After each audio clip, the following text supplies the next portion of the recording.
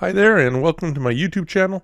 Today I thought I'd dig into a problem that impacts a lot of new users and new developers. And it's the fact that Access, well, let's be serious for a minute here. It's very atypical in the way that it works, in the way that it saves data. So every other application, or the very vast majority, they don't save unless the user presses save. It's as simple as that. You go and make a change in a Word document, you close that Word document, you're going to lose that change unless at the prompt you tell it go and save it.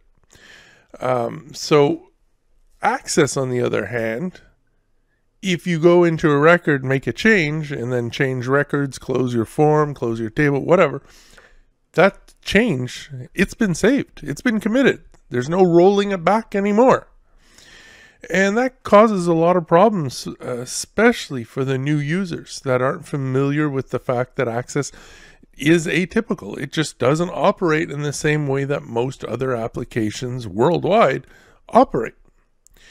Over the years, I've seen a number of different forum questions relating to this, and typically people are just blown off and told, well, that's just not the way Access works, and suck it up, put on your big boy pants, and live with it. But the reality is, we can make Access work in a more conventionally understood and expected manner. And it really isn't very hard to achieve. So today, and in my most recent article, I thought I'd quickly delve into the subject matter and show you just how simple it truly can be to achieve if that is, the desired path that you want to take for your application, your form. If that's the desired behavior you want to give to your users, give them the user experience, sometimes that's what the client wants. That's what the client needs to get. And it can be provided to them. So enough blah blah. As you can see here, I have a new article. You can go to it. There isn't too much text, and the code is all there that you can just copy and paste. For our purposes today, let me start up my database, demo database here. And as you can see, it is very basic. So what have I done? I've created a very simple table here with just a couple fields. It can be anything. It makes no difference. The underlying data makes no difference in this approach. And then I have my form. Now, both samples are providing the exact same form. It's the code behind the form that changes the behavior and pushes things a little further. So let's start off by looking at the most basic case. So we have here two fields, just like the table. And if I come here and I choose to edit something, so I delete the last name in this case, and I close my form, now I haven't pressed save. But Access's behavior would be that it is saved. But as you'll see in my most basic version, it isn't saved. The change is only saved when I tell it to save. So now I've authorized it to perform the save of the change. Now when I close and I reopen, that last name is gone. Otherwise, I can do anything I want. It won't make a difference. It will not be saved. It will not be committed. So this save button is key to the actual form performing its save operation. So how am I achieving this? It's very simple. We're using a combination of two form events that you can see here, current event and the before update event, in combination with the save button here, which is a third event. So let's go into the code. Let's look at what happens when we first initially get onto a new record. Well, the first thing I'm doing is I'm setting this variable to false. What is this variable? Well, the variable is up here. It's a module level variable, and it is the variable Boolean, so it's true or false, that tells the form, yes, you can save, or no, you cannot save the record. That's all it is. So when we initially come onto a new record, we're navigating, we switch records, we load a record, whatever, we're setting that to false. No, do not save any changes. If we press the save button, however, Then we're changing that from false to true. We're saying, yes, you're allowed to save whatever is on this form, the record. Everything else is controlled through the before update event. And that's the beauty here. It's so simple. It comes here, it looks at that variable. What is the status of that variable? If it's false, so the person, it still hasn't been authorized to save whatever's happened, well, in that case, we're just going to roll it back and we're setting the before update to cancel. So just don't perform the save or anything, and it closes down normally and nothing was committed. If on the other hand, it was a true, so we authorized it to save, well, then it's going to come here, true doesn't equal false, so it skips over all of this, and basically nothing changes to access's default behavior. It's just going to commit the change. So we don't have to code anything special for the true event. We just have to code for the false, which is by default what will happen by default, now that we're using these module level Booleans to validate whether it should be saved or not. And that's it. It's really, really, really simple. So there you have it, the most basic form. Now, where things, I guess, fall down a little bit, let me down here a little bit, is the simple fact that, let's say someone made an entry and they go and they close their form. Oh, there's no prompt to say, that record, you made changes. Maybe you wanted to save it before you closed it. Maybe, you made a slip there. You didn't intentionally close it without saving. We want to go that extra mile. We want to ensure that our users don't have those incidents where they might make multiple entries in a form and then click that close thinking they're going to get a prompt and they don't, and they lose, 10, 15 minutes of work, God knows. So I push things a little further, and now it's basically the same form, but now we have a cancel button, we have a save button. As you can see right now, they're not even enabled because we just loaded the record. Nothing has changed, so there's nothing to save. And then if we come in here, we'll just John D, and now if I close using the close, I get a prompt.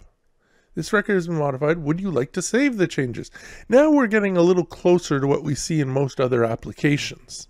This is the exact type scenario that you get, let's say, in Word and PowerPoint, where you close a document. If you made changes, it always asks you, do you want to save before closing? And you can say yes or no. The choice is yours. So if I say no and we reopen, oops, it didn't save the change. If I come here and I click yes this time and I reopen, it saved the change. And as soon as I make a change, you'll notice these buttons become available to me. And if I press cancel, it reverts the change. And if instead I do save, now it's been committed and my buttons are no longer accessible to me because technically it's been committed. There's nothing left to save again. And once again, we can close. And these buttons, I put them at the bottom. Obviously, you want to create a little toolbar up here in your top of your form, go for it. The placement changes nothing. Nothing is related to form footer, form header, details section, none of that. So once again, the code is pretty straightforward. Yes, there's a little bit more this time. I've added a button, so for sure there's an event there. And if you look over here now, we've got 4 events instead of the 2, but the basic concept remains the same. So let's jump into the code and see exactly what I'm doing. So if we start up here, the same module level variable has been declared. And if we look at the current, you're going to see I've flipped the logic where I'm saying by default, yes, save the record. Okay. Currently, the record hasn't been dirtied, so saving it has no impact. It's going to be the exact same record. And because I'm loading a new record and there have been no changes, so there's nothing yet to commit or roll back, I'm disabling my 2 buttons. Now you'll see, however, that now I'm also using the form dirty event. So when someone makes a change in a form and dirties that record, because there's a change now, Now I'm setting the save to false because I want to disable the default behavior of saving, until which point the user clicks that save button. So I'm disabling it now, and now I'm enabling my two buttons because a change has occurred. So therefore the user has the choice to cancel, roll back what just occurred, or press that save button and say, yeah, I actually want to save this change. I concur. Then we come here and we look at the save button. The save button's basically the same general idea. Now we're saying yes, save the record, and then I'm performing the me dirty true if it is, so therefore it's a dirty form, there's been a change. I'm saying save it. That in its turn will be triggering a before update, which is now going to validate that same variable. But now we just switched it to true. I clicked save, so I want it to be saved. So if it was set to true because the person clicked the save button, now it's going to come here. It's not false, so it jumps over all of this and it just saves it like it always did. Exact same scenario as the basic version. If, on the other hand, the person closed the form and never pressed this save button, well, then it's going to come here. It's going to be false, and now it's going to give me that prompt. If the person specifically selected no, they don't want to save the changes, then it's going to do the update me undo. So it's going to reverse whatever changes occurred in that record, and it's going to exit saving the record if necessary. If you click yes, it skips over this, and then it just runs normally. So it commits the record. It does the default access behavior. Similarly, after an update has occurred, we're going to set that variable back to true and disable our two controls as if we had just loaded the record because we've committed it. So it's been saved. We're at that starting point again. The last thing we can look at is the cancel button. Well, if I click the cancel button, it's going to first check, is the form dirty? If it is dirty, so some type of change has occurred since it was loaded or whatever, then it's going to undo those changes. Once it's undone those changes, we're back to that starting status for that record. Now we can set it back to saving as allowed because nothing has changed. And we can disable those two buttons because once again, we're back at that starting point where nothing has changed. And that's it. So basically, it always comes back down to the same thing. We load, don't need to save anything. We load the form initially. We're in initial status. So we know this is the same values that appear in our table. So at this point, there's nothing to save or roll back. So they're disabled. The minute we dirty our form, make a change, now the user has those options. If he cancels, he rolls back the change. We're back at that starting point, and those buttons are no longer useful or necessary, so I disable them. Once we dirty it again, they become enabled once again. And if you save, it's once again, we're back at a neutral point because we've committed the data. It's been committed to the table. So we're back at that starting point for the current record, and therefore we can disable the buttons until which point the user dirties that form again. So we're using two buttons, or now we also have this prompt here, which is effectively, if you click yes, the same as having pressed the save button. If you click no, it's going to undo the change, but still allow the form to close. And that's it. So there you have it. A pretty simple way that you can now take your forms and make them behave a little bit more like what a lot of users are expecting a behavior of a form to be in Access when they don't know better, when they don't understand the default way that Access runs. One thing to keep in mind here, important factor, is if you go down this path with your users, then you need to do it everywhere. Okay? You can't do one form this way and another form the default way. You're just going to cause chaos. Your users aren't going to understand what's going on in the other form, and you're going to end up with a mess of data.